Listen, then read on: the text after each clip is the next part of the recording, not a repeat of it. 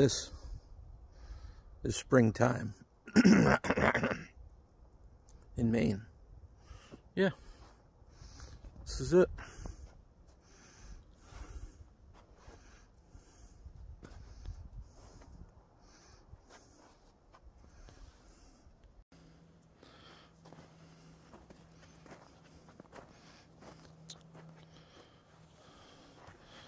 Figured I'd give you a little check-in. What springtime, March, what is it? March 26th, something like that. March 25th, I don't know. Well, the other day, the sun was out. It was almost 50 degrees. I was out in a t-shirt. I had the hose out. And I was washing my wheels. Yep. Washing my wheels. And then, all of a sudden, 18 inches gets dropped right on us. So, that's what you get for living up north. Biggest snowstorm we've got all winter happens now in the spring. Dually, I don't know. I haven't tried, but looks pretty stuck.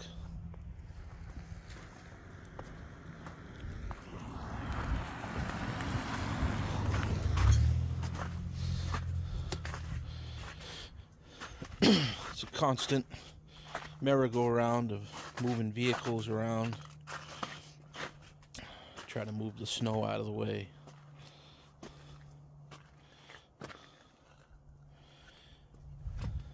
Keep the ramp truck clear. Keep the trailer clear. Had a quick pickup right before the snow and didn't get unloaded before it happened. A little furnace, a little snowblower. Might run, don't know. Haven't tried. Too busy moving snow. The old $300 2000 GMC has done her job. Haven't really give you the rundown on this one yet, but we'll do another video on the whole explanation. But yeah, had to replace the famous 2001 Silverado high mileage hauler. It's a sad day, we had to see it go, but that is in an older video that you may or may not have seen, but you can go back and you can check it out. But just taking a little walk around, see all the snow, lovely snow. You know, you don't mind so much if you get it in the actual winter when it's supposed to snow. But we got lucky all season. Not too much. Little whoopsie-doo on the tailpipe. But busy with junk cars all the way till February, and then it just slowed right down for the whole month. We had a couple, but nothing crazy. So it's been pretty slow as far as that goes.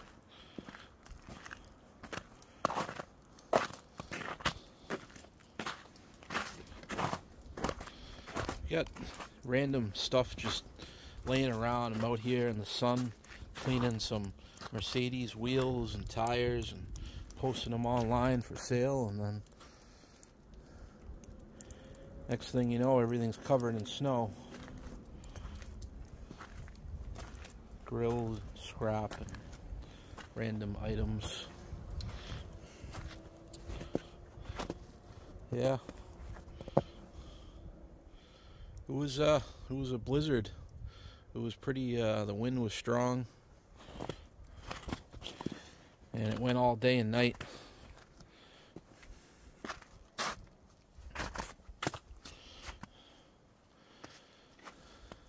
Had one breakdown on the snowblower.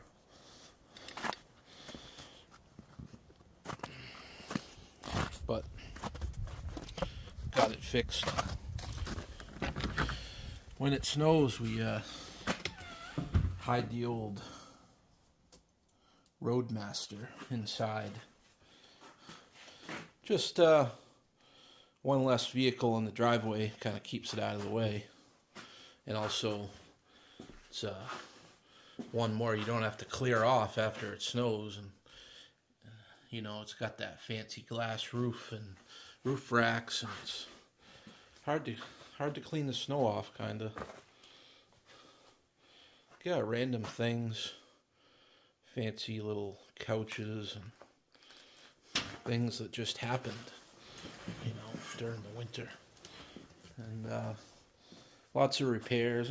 I shouldn't say lots, but you know, little repairs here and there.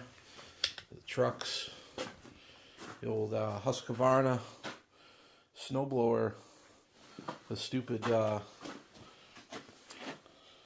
little clearing stick there that it comes with to pick the ice out.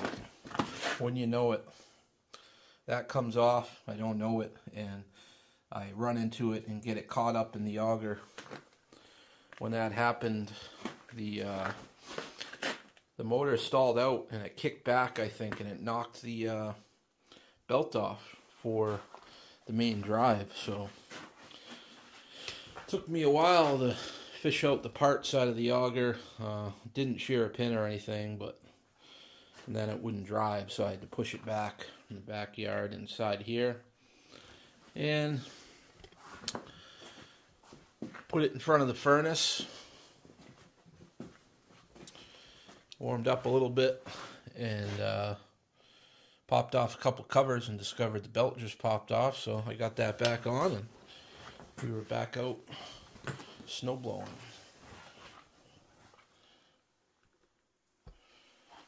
So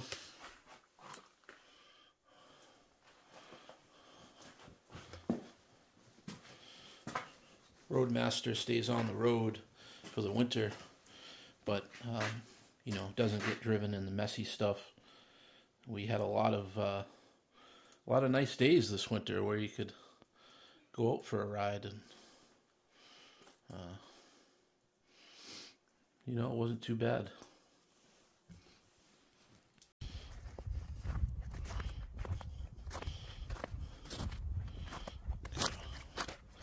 Walk onto the road, see what's going on over here.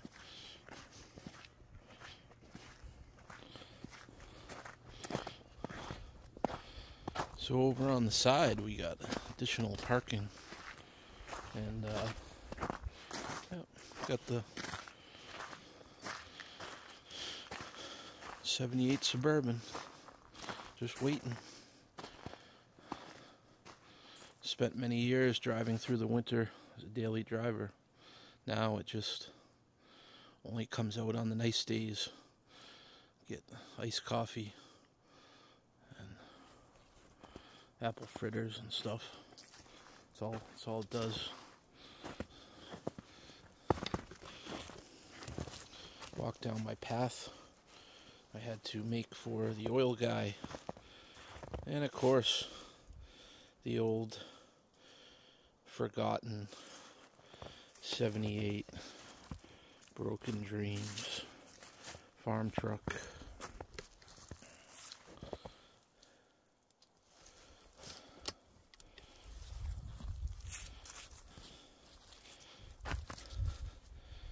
I had come out kind of late in the winter. Usually I start these things up and make some videos and stuff, but like I said, it was very, very busy this winter up till February. But I realized The Suburban fired right up, no problem, like always, but that was still being driven up till probably close to the end of October and November. But this, the old farm truck, I didn't realize it when I went to start it up, and it ran good for a bit, but then it started really just running like crap. And I said, man, that's weird. But then I realized when I got one of my viewers left a comment, and they said, you know, you should really start thinking about putting some higher octane fuel or some ethanol free fuel in these old trucks, you know, when you store them. And I said, well, I mean, they're really not stored, you know, for a long time. But then I came to realize that I didn't even put this truck on the road last summer. So this is actually sat for 2 winters. You know, sat for the winter before, the summer, and then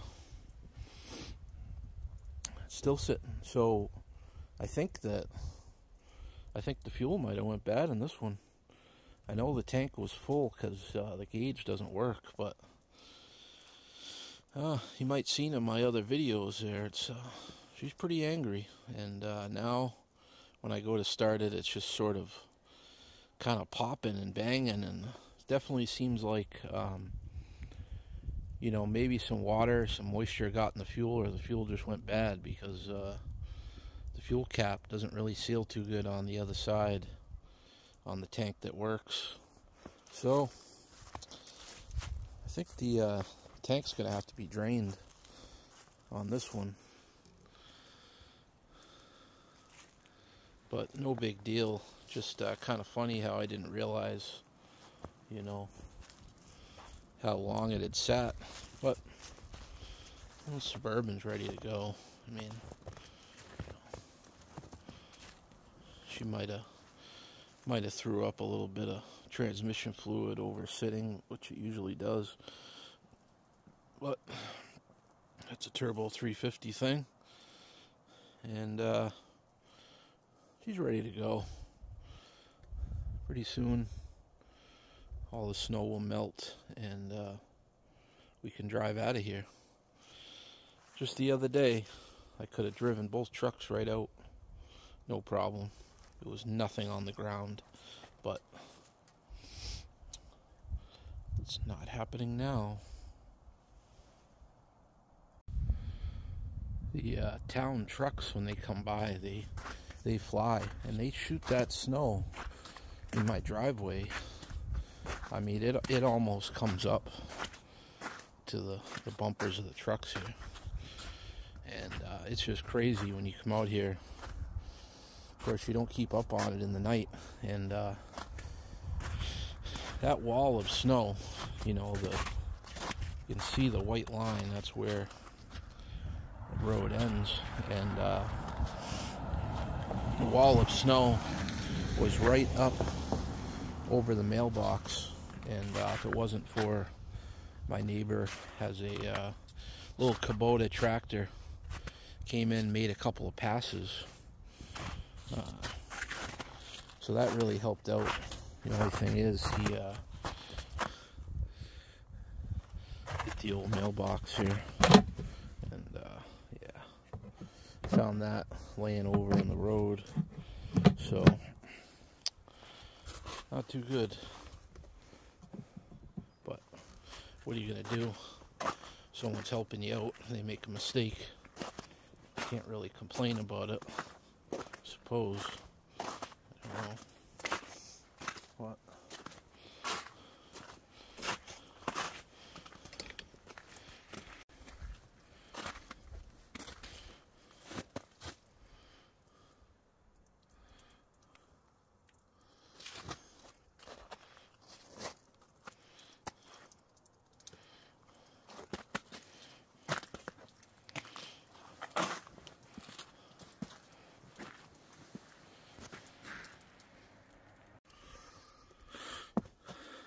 Well, there you go.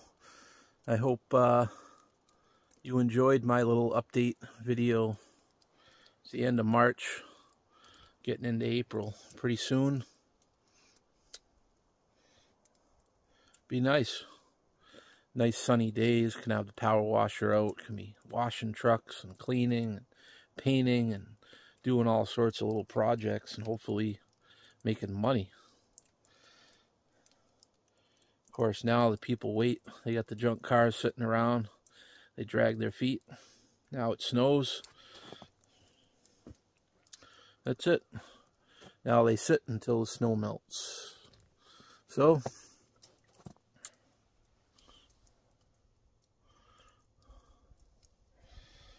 hope everyone's doing good, and I know a lot of subscribers that have been watching since the beginning. I'm still here, and I'm still watching. Don't ever forget. I don't.